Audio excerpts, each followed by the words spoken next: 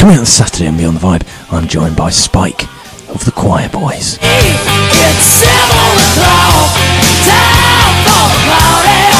We actually played at the last show with the Sex Pistols in Spain. We played the last show that they ever done together in Spain, right? And it was in the Basque Country in Spain. Johnny Rotten went on stage. He went, Viva España, right? And in the Basque Country, they hate the Spanish. And somebody threw a phone and it hit him right in the head. And then after the show, it was my son's birthday. I said to the tour manager, hey, do us a favour. I said, get them, I know they don't usually sign autographs or whatever. I said, would you get them to sign this for my son, for his birthday? And then I went in and I seen Johnny Rotten. And I said, hey, mate, I said, sign this for me son, will you? And he went, all right. And he drew a big pair of tits on it. And he went to Jonathan from Johnny Rotten. And I says, oh, by the way, can I get my phone back, please? There you can. Hey, you, what can I do? Can't you stand by a man like the other girls can? I wasn't on the ball, basically, to deal with a lot of stuff happened, and I wasn't, I mean, I've known Griff since he was a kid, man, and Paul and Keith and everything. I spent so many years with them, and I love them to death. But it's just like, if they want to, they've moved on. I'm moving on now. Name me another one. Name me another.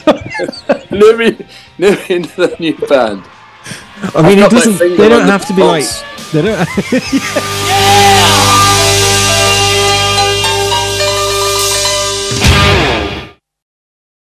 So I'm here with Spike of The Quireboys. Thank you very much for joining me, Spike. Hey Ryan, how you doing? Your voice has just changed.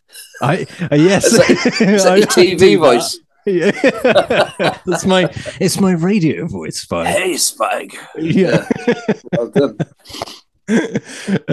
So I think that I always like to do on this show is I like to go back to the very beginning of a musician's journey. So what first got you into wanting to become a singer?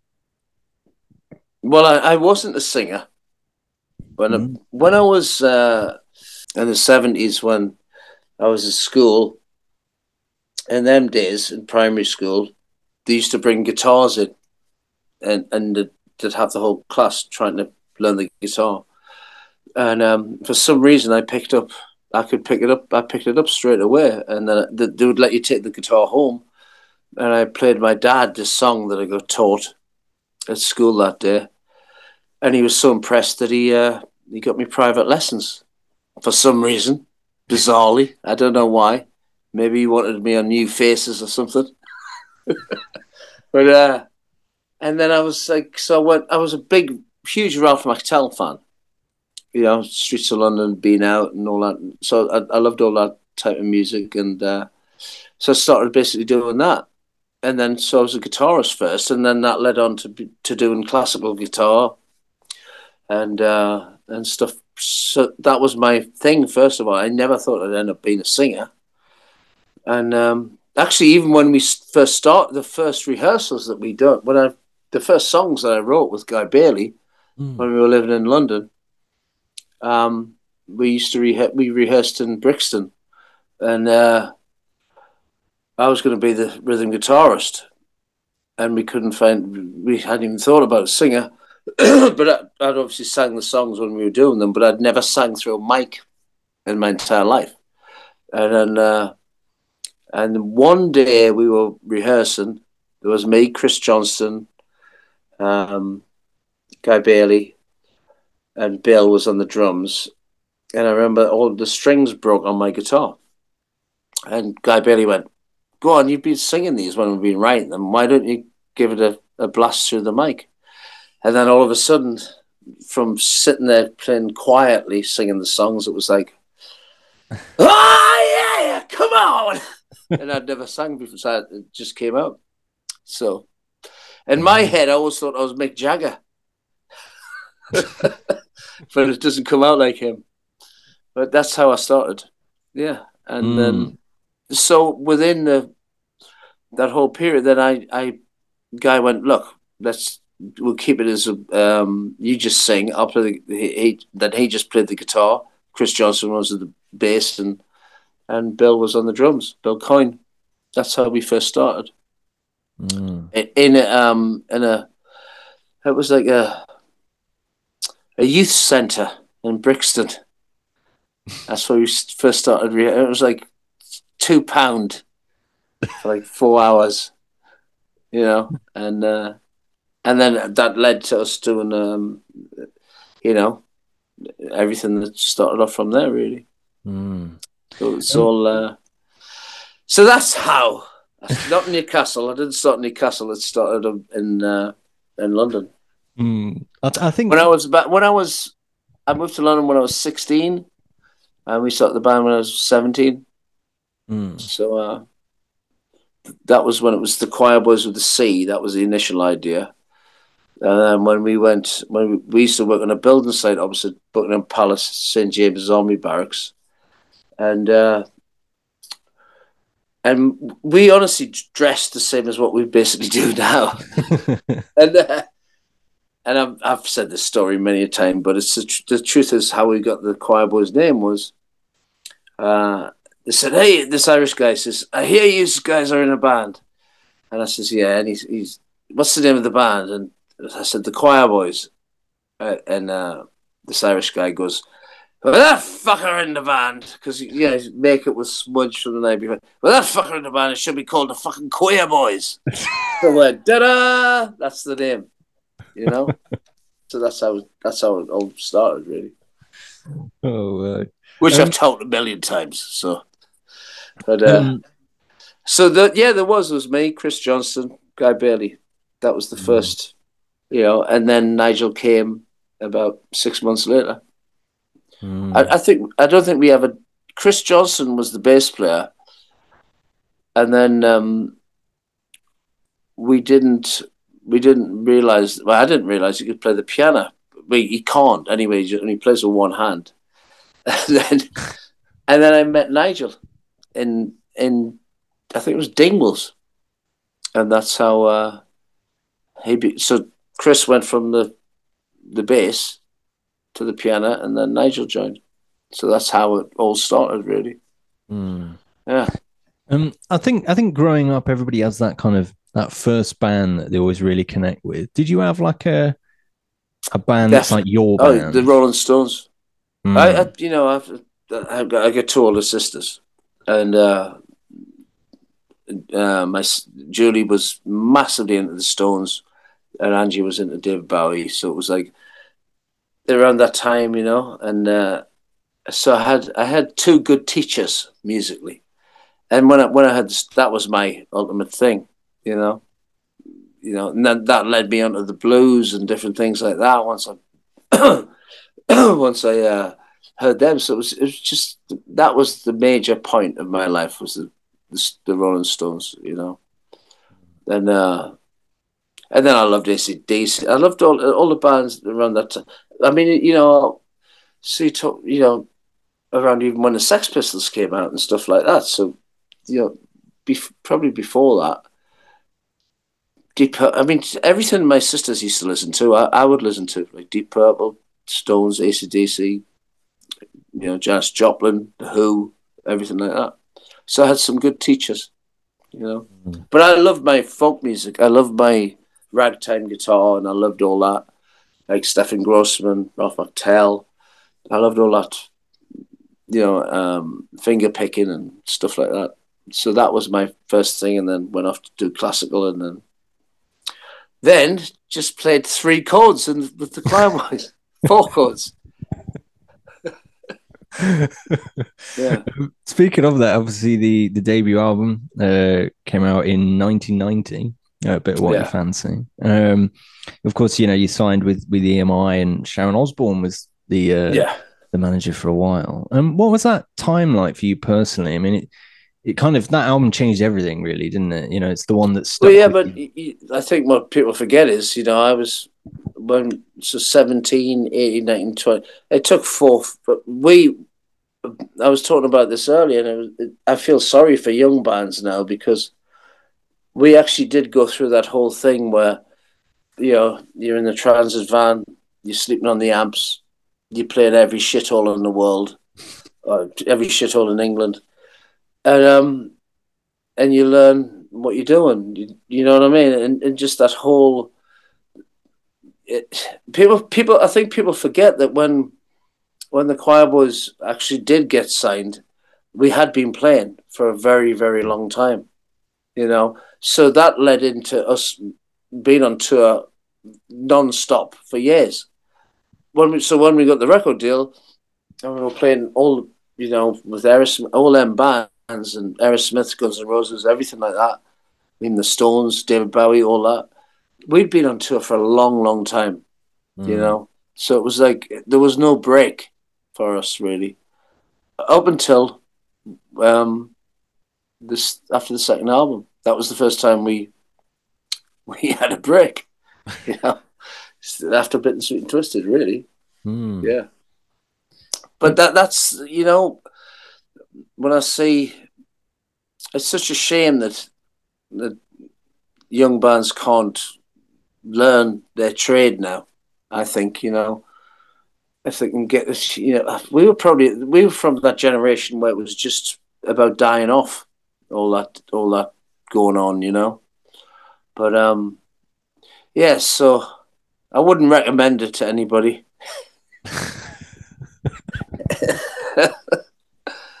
Unless you want to end up like me. Do you feel kind of all of that goes into that debut? I mean, a lot of people find that a debut album's almost like a best of like the previous like 4 or 5 years of their work. Well, no, it's what was funny. When I got back with Guy Bailey again, the beginning of last year, we were going through songs that we hadn't recorded. I was like, we were sitting there, and I was like, going, "Do you remember this?" And he'd forgotten it, and I was like, "going, God!" And then he went, "Do you remember this song?" And I was like, "God, there's so many songs that we didn't put out." And I says, "Do you know what? We should record them because otherwise these songs would have been lost." Mm. And as soon as he started a bit on of one of the songs, I remembered it straight away. And you do remember them because you've written them. And you like go, oh my God. And then and he's like, how the fuck do you remember that? And I was like, God, this is so weird, isn't it? And that was when we, the initial thing of when we got back together. And I says, come Mm. on, and let's write a new song, and that's how it all started up again, really. So you have, like, on the first album, there wasn't a lot of the songs weren't the true punters that used to come to see the Choir Boys way back when we played with like Temple Tudor, or we played with a lot of punk bands and different things like that, will know these other songs that not many people will.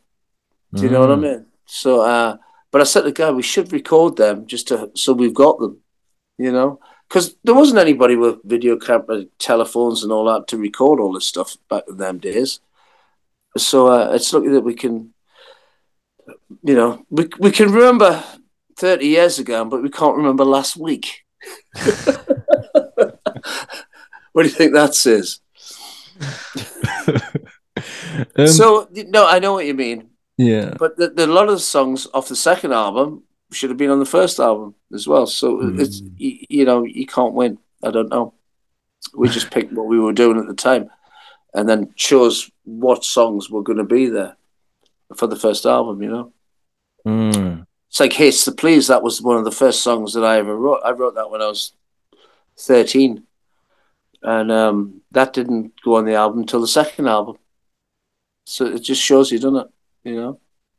Mm. How do you choose? Like, if you've got a repertoire of songs at that point, Mm. how do you like? It's like picking your favorite child, isn't it? Like, how do you Yeah. Well, choose? when we first started, I mean, you got like 7 o'clock, right? Mm. 7 o'clock never used to have a chorus. It's 7 o'clock. That was never in. That was only written. The chorus was only written in Los Angeles when we were rehearsing to record the album. And Jim Cregan said to me, he says, "Do you know what?" He says, "That song's brilliant." He says, "But do you know what? If he just could have it seems to me like it should go to a chorus. And I went, what do you mean like this? It's 7 o'clock, time for a party. And he went, brilliant, put that down now. And that's how it came about. So that it's funny, isn't it? That's why Jim Cregan is a brilliant producer, and he's great with songs. You know, he was telling me what to add in, what because we're like going, oh, we shouldn't have a chorus, we should keep it. Me and Guy Bailey always wanted to keep the Quireboys very simple, and not go, 4 chords at the most, 4 or 5 chords, and then on the ballads maybe a few more. But we never. But I totally understood what Jim was talking about that day when I done that, and I don't know where it comes from, but that's what happened that one day when Jim went, do a chorus after the bridge and go into that as the chorus. And Guy always had he loved the hoople and everything like that, and the back end was like the ba ba ba ba and all that type of stuff. We all loved all that type of thing, and the harp at the beginning. I mean, I really couldn't play the harp at all then.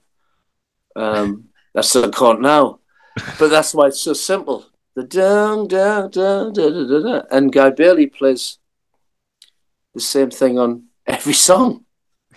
Jim Cregan said to him I was speaking to Jim the other day, and he says, I'll never forget. He says, in the studio when we were in the studio with Guy, and he says, Guy, you do realise that you're playing that same riff on about 5 songs on the album? And he went, yes, Jim, but it's fucking brilliant, isn't it? And he went, I can't argue with that. Thank God for Chuck Berry. I mean, it makes for an easy gig night if you just strut away, same old. Well, see, the difference is there's only so many chords. I mean, when I've been writing recently with Guy, we haven't went off that path of just using 3 or 4 chords. There's one song. I mean, we always used to sit there and go, wouldn't it be great? Let's do a one with just 2 chords. You know what I mean? Find that 2 chord song. I remember speaking to the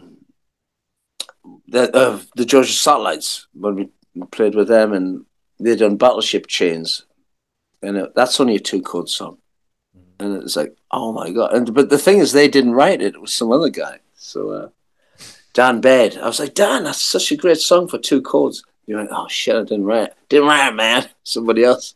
So there's always, if you're a young songwriter out there, try and write everything with just 2 major chords, and then you're off, and never try not to go to the minor if you can help it. Don't tell Tyler that though. When I wrote stuff with Tyler, when we done the Hot Knives album, I was like going, Tyler, you can't go to a minor. And he was getting really, I've got to go to the minor. I've got to. He uses the minor all the time. But it's funny how you can. It was such a great thing to write with him again, because we were back to what we were like when we were kids, basically, and very quick, really nice. It's like writing. We know each other so well, so it's like, and we work off each other so well that it was just a great feeling to be able to go back and I was just shocked at how quickly we wrote the stuff again, and how we got this new album together so quickly. Really, it's been a joy, man. It's been brilliant. I mean, speaking of that, obviously last year you kind of went your separate ways with the prior version of the Quireboys. Yeah. And obviously you've now kind of reformed this original version of the Quireboys. Yeah. How did that come about? I mean, it's like, it must have been from like a low place to this kind of new high in such a short space of time. Well, it all worked out really for the best, because to get back with Guy and to write these new songs and bring it back to how the Quireboys should sound, and you got to remember that me, Guy, Chris, and Nigel, and Rudy and everybody. We were always very good. We've known each other, you know, especially me, Guy, Nigel, and Chris Johnston. You know, they were all there from when we were 17, 18. When I was, but Nigel's just a little bit older than me, but we were all together around that time. And what we went through from the early days up until we got the deal, and then, you know, touring all over the world, and, you know, that there's not many people that can. So we've always been like, you know, brothers, basically. We've always been together. Even when I was doing the new, you know, the last few albums with them, I'd be like, you know, they knew it was my heart really. It wasn't right. It wasn't sounding like the Choir Boys in my head to what it should have been anyway. And then, you know, I wasn't. I don't know. You know, it's just one of them things where I think I've said this before, but it was just like I didn't want to go down the route that they were going, basically, as well. Everything that was being done, and it was just, you know, but they fired me. What can I say? From my own band. I And mean, I own the trademark too, and everything else. right. I mean, you know, I started when I was 17. For God's sake, it's ridiculous. You know, let them play all the songs that they wrote. Fair enough, but don't play my songs. You know what I mean? It's ridiculous. But, you know, I understand what they're trying to do, and good luck to them. You know, but I'm just moving forward. You know, That's oh, I get. I mean, is your vision of the Choir Boys kind of almost what the early works were? So that kind well, of if you first know two what, mate, albums. you know, we did about 10 albums on that thing, and the majority of the set, every time we played, was you know, the majority of the set was songs off the first, like 6 or 7 songs off the first album, if not more, and then a few off the second album, and then you'd be lucky to put in new songs that we were doing, and we'd do that on each album. But the majority of the set was always the early stuff. You know, it wasn't, and I've heard what they've said that I wouldn't do them, which is absolutely ridiculous. You know, so I don't understand the logic behind what they were saying, but it's up to them. You know, Yeah, do you know yeah. what? This is the first time I've thought about it for ages. Speaking to you, that doesn't even enter my head anymore. It's like I've got a new beginning now. So with everything else, and plus I've just been tonight. I've been mixing the new. I played, you know, Spike's Free House that I'd done, the 100% pure Frankie Miller album that I'd done. I'd done Spike's Free House and it's Sweden Rock, and I've just been listening to the mixes of that. We'll be doing the mixes of that tonight, and that's sounding amazing with Luke Morley from Thunder and Simon Kirk from Free and Mox down there. And it sounds so great live. We're doing half Free and half Frankie Miller, and it was in front of like 30,000 people. It was a great day. So that's what I've been listening. That's what I've been doing today. Sorry, to get that out in the next few months as well as doing the new Choir Boys album, which we I was both going doing to say together. I mean, I hear that there's a new album coming around the Yeah, corner. all the songs are done. Everything's going to plan. So it's all great. Yeah, we're just deciding whether to go to Los Angeles instead of doing it in England. That's the other thing. We've got the studio booked in England, but we're like, there's been a few things, and a few people want to go out because Nigel lives in LA, Rudy lives in Ottawa, and it might be a lot easier for us to go out there than for everybody to come here. That's the only thing that we're discussing at the minute. But that can change. It'll not take us long to do this. The songs are written, so it's just like getting the groove and getting everything together. So, and when we were doing the show at Christmas, we were playing some of the new songs, and they'll come together so quickly. It's hard not to. When we've played together for such a long time, you know, it's hard not to. It's like as though we've been playing them songs for years. You know what I mean? So, but on that night, I wanted to play songs off the first 2 albums, and we played for nearly 2.5 hours that night. So it was like, and it was so we didn't. We were gonna. We had other songs to put in. I was like, I think we were running out of time or something. I don't know, but there'll be a few. It's all coming together really good, and I can't wait for everybody to hear it because it is what everybody should expect from a Quireboys album. It's pure rock and roll. It's pure rock and roll how it should be. And there's no bands out there doing what we do. There Mm. really isn't, obviously except the Stones. And, I would like this. You can't let this music go, especially writing new songs in that vein of how we do it. It's been like a total eye opener for me. It honestly Mm. has. I mean, And you seem re-energized. I mean, obviously, when you went back out on stage with that original line out, did it yeah, feel like, like this is yeah. I what I mean, should you be know what? getting, you know? It was as soon as we got in a room together, it was just like, oh my! Especially when Chris Johnson started playing the piano with his one Mm. hand. We can play with two now. He's Regressed. been practicing, but it was just like, oh my god! When you get shivers, it was like that. It was one of them things, and everybody in Mm. the room was like, oh my god, this is fucking brilliant. So we knew we Mm. wanted something again, and everybody was just so happy, and we all know each other so well, so it was just like such a great feeling again. Of how everybody having fun and no Mm. rows and people saying this, people say everybody's that's the way it should be. It's rock and roll is supposed to be fun. So that's supposed to be a job.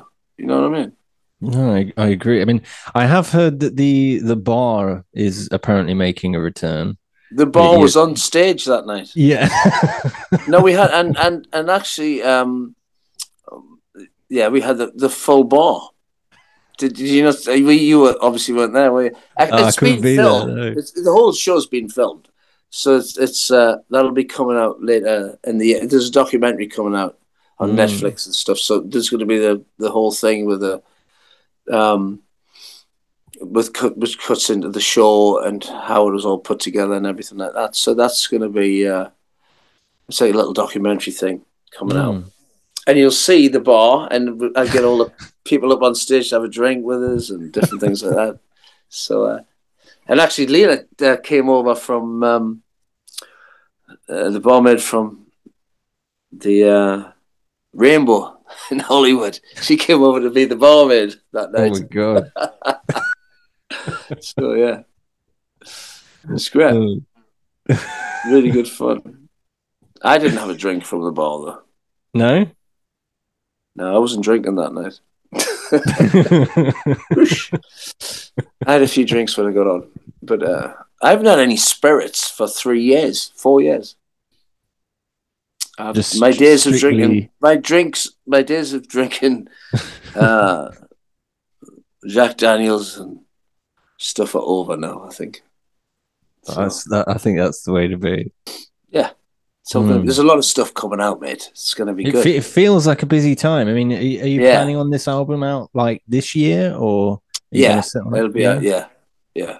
I've got Spike's Freehouse coming out, the live album Mm. next, and then that'll be coming out after that. And then I'm in I'm also releasing another limited edition. I've done Spike's Late Night Songbook 2, which are basically my mom's favorite songs. Was just me playing the acoustic guitar and singing. So that's coming out in the next, not this week, but next Mm. as well. But just a limited edition with a DVD of me live at I believe it was Buckley Tivoli in concert as well. So that's going to be a limited edition thing coming out. And Mm. so there's lots going on in between organising what shows we're doing in the summer and leading up to Christmas with the Quireboys. So it's all going, Mm. it's all coming together. Yeah, it I has mean, been. I mean, this is you got to remember when that whole thing happened. I didn't really know. On my side, it wasn't a plan that I was. You know, it was their idea, I guess. So, I got sent a letter, so right. that was the thing. So I was like, "What the fuck?" But but I could see it coming. I think Mm. and it was just getting too much as well. I think I was asking too many questions.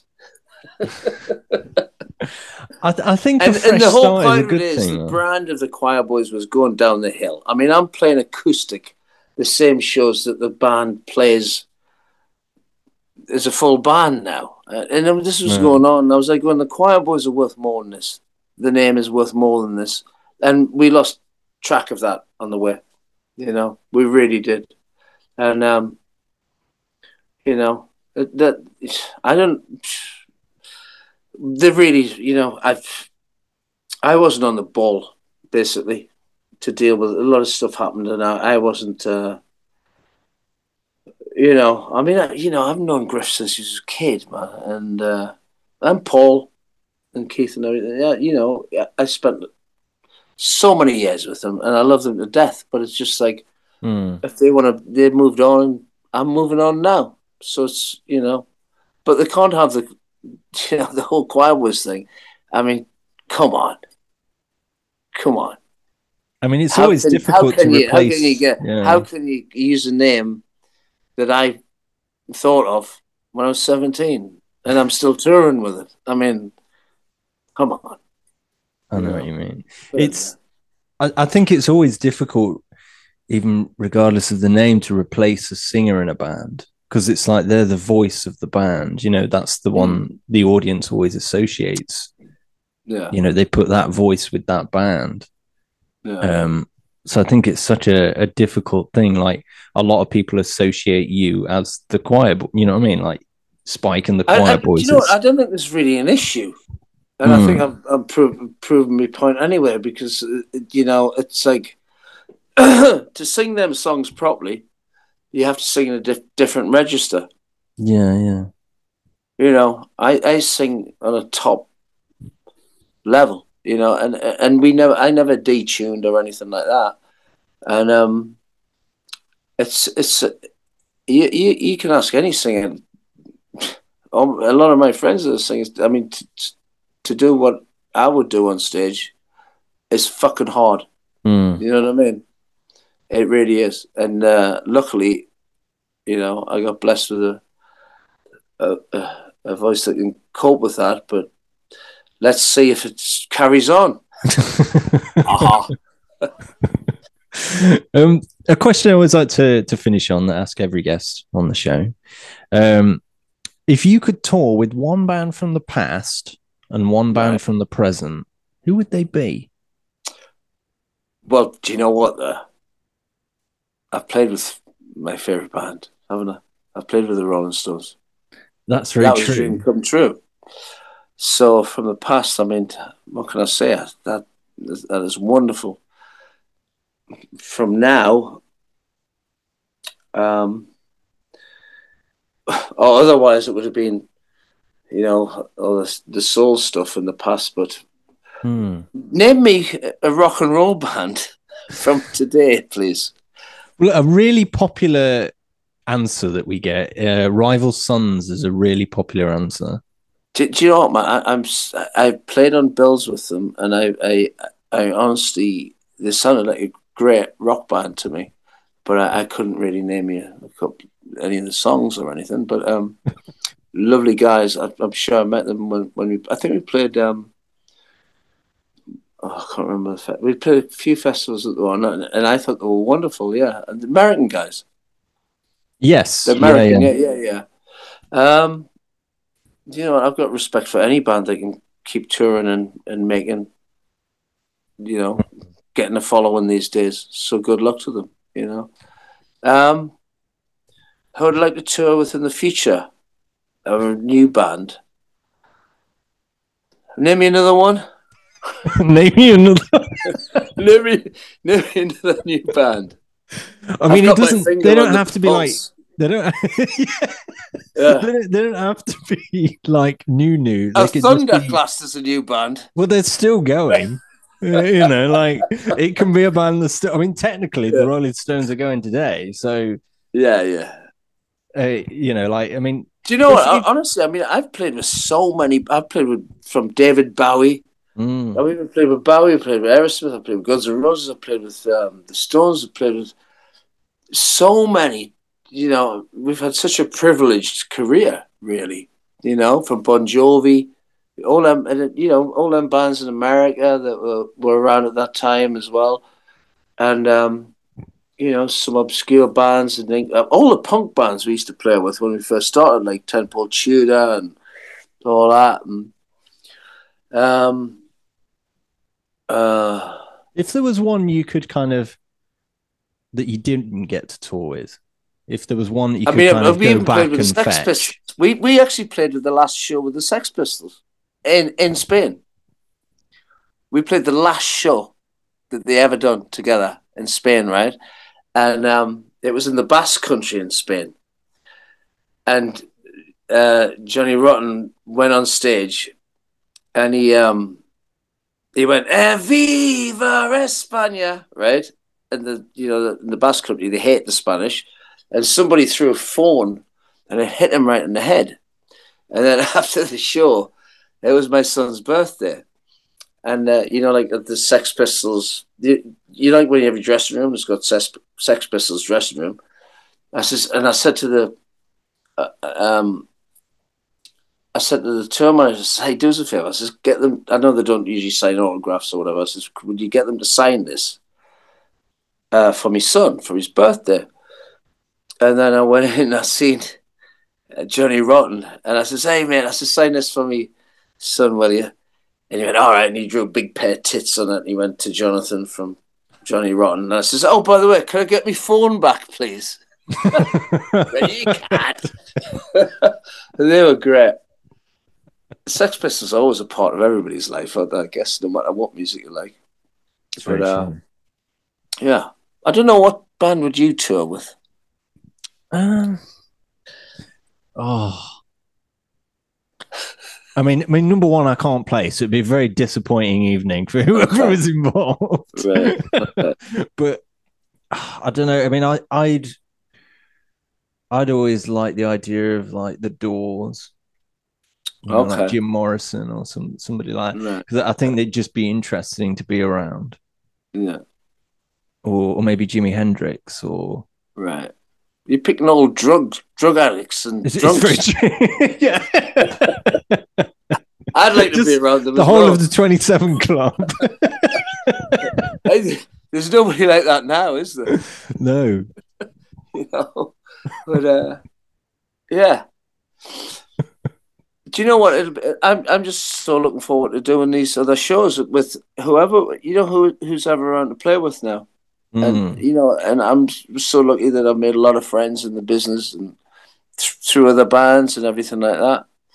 You know, one of the greatest bands is UFO, and Yes. they're going out this year, Well, I was and going to we've say played they're with them a few times kind of. before. So I'd love to play Mm. with Uncle Phil again. That would be great. So Uncle Phil Mogg, and we'll have two Moggs together again. Nigel Mogg and his uncle. Feels So meant to be. yeah. But I'm sure that everybody will be seeing a few things this year, and I'm doing a few, hopefully doing a few Spike's Free House shows on some festivals and stuff as well for the Mm. album coming out. But it's all go, mate, non-stop. It does seem a very busy Yeah, time. Thank yeah. you very much for speaking with me, Spike. And of Thank you course, very for much for having those, me. thank you. For those that obviously want to go and check you out, you've got some upcoming acoustic shows coming up. The Rock and Roll and Storyteller. Yeah, I just played. I played it the week. I played the other. I'm not doing so many of these at the minute because obviously with the Quireboys stuff coming up and everything. Mm. But I played in Sheffield the other night, Newcastle, my hometown, which was wonderful. And all the acoustic shows are selling out. It's been absolutely Mm. brilliant. I played in Bradford the other night. I honestly can't remember. I'm off to Ireland. I know that in I have March as seen there's well. more dates have been added. Yeah, I'm doing a few in. I'm doing three shows in Ireland. Mm. Two, one at Whelan's in Dublin as well. So I'm not two in Northern Ireland, one in Ireland. So I think that's the next one. So you have to tell me where the other ones are. Well, the But link then, will be in the description for below for yes, people put to them up, check out please. this Put them nice up. full list of, of Come and see dates. me play acoustic, and I'll play you whatever song you want. We were doing that the other night. And I was like, "What song do you want to hear?" And everybody's shouting them out. And I just went and played them. That's what we've been doing, and playing all the songs that that we grew up. I grew up loving, and songs by bands that I've played with, and I'm playing some Quireboys songs, and it's just a mixture of everything, telling stories and having a laugh, and it's such a good time because then it's like having all your family around, man. We have such a great time doing it. It's really good. So, well, thank you very much, Spike. thank you, my And friend. I will catch you around. I'm sure I'll have to come and check you guys out when Oh, you I know who I when you should hit. play with. Black Veiled Brides. It's That's an Nigel's interesting sister. choice. That's Nigel's sister's husband. So, yeah, we'll play with That them. would be an interesting evening. Are they any good? You don't know. You haven't heard of them. Okay. Oh, they're playing this weekend, I've heard. Are they?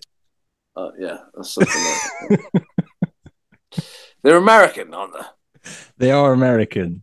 You've nailed that. You've got that down. Yes. There's some good. No, I remember. Uh, there's some great the good bands the young bands that I heard from America are always from like the South, you know.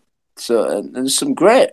I mean, I'm going back out to America, and there's some great. There's always great bands coming out of there. If you like the Allman Brothers and all that, you know what I mean. It's some great stuff. And but as I was saying earlier, but when we play in America and we play all, there's a different thing about what we do. It's very very English, very Great Britain. It's not like you know. I think anybody knows when they come to see the Quireboys. It's a fun evening. It's a party, and it's pure English rock and roll. You know, of what people want to hear. I think so. With a mixture of everything else put in, but so I'm going to keep doing this for as long as I can. As long as I can sing, I'll be out every night. All right, Every night. every night, every night. But not as much as what I was doing before. It was too ridiculous before. Okay. Right. Well, thank you very much, Spike. And Thanks, it's been a Ryan. pleasure speaking with you. God And bless you, my friend. Thank you very much.